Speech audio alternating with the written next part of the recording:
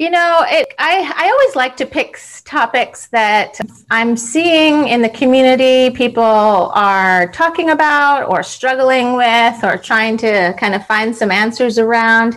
So I thought it would be really interesting to explore confidence today in general, and maybe even talk a little bit about our own journeys and sharing our experiences. Because I know for myself, I started out with what I would say is zero confidence. My journey to reach confidence has, really evolved a lot. And I want to talk a little bit about that too, about how I reached it and what life is like before having it, what life is like after having it, how do we get it, that kind of thing. What do you think, Willow? Yes, absolutely. I'm so excited that we're covering this topic today.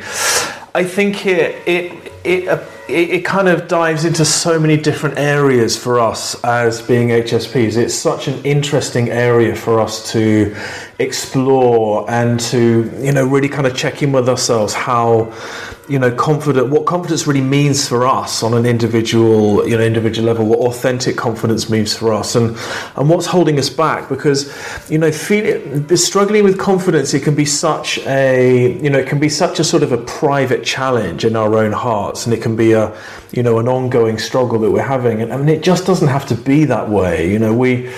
Once we really take ownership of ourselves and our gifts, then I think there is a very natural step into our own sense of confidence that can be life-changing, as I know it has been for you, and it certainly has been for me.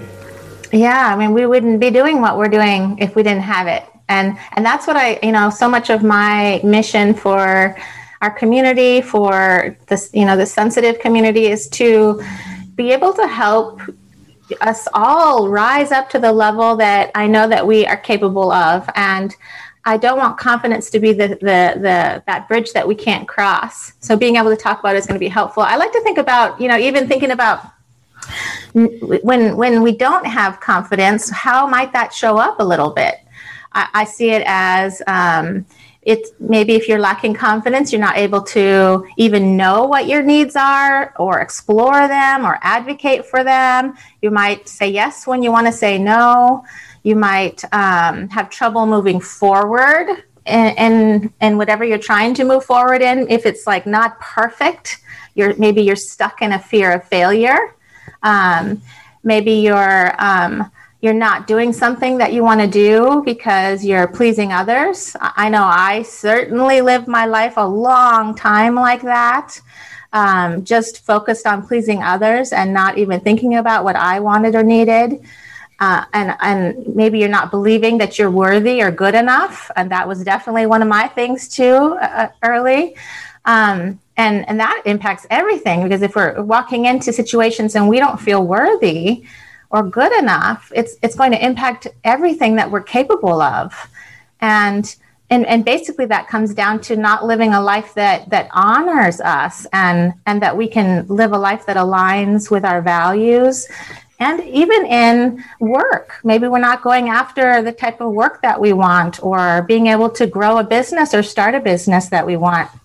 Kind of having confidence when we don't have confidence, these are all areas that can be impacted.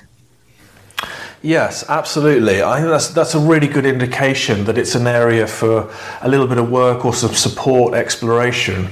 And it's that feeling inside that, we know that we're capable of things, or perhaps there's that feeling is like this area of my life just isn't working, whether it is in relationships, whether it's in work, whatever it may be, or just day-to-day life. If we're feeling that sense of like, there's something more, or I just don't feel like I'm really connecting with myself as deeply as I know that I could be, is a great indication that there's potentially some self-doubt in there, that if I do step up and I do share with myself and be honest with myself about what I really need in terms of my career, perhaps starting a business or a relationship, then I think that right there, that's an interesting place to begin. It's because we know in our hearts when we're not aligned and we're not feeling, connected with ourselves in terms of being who we want to be in the world.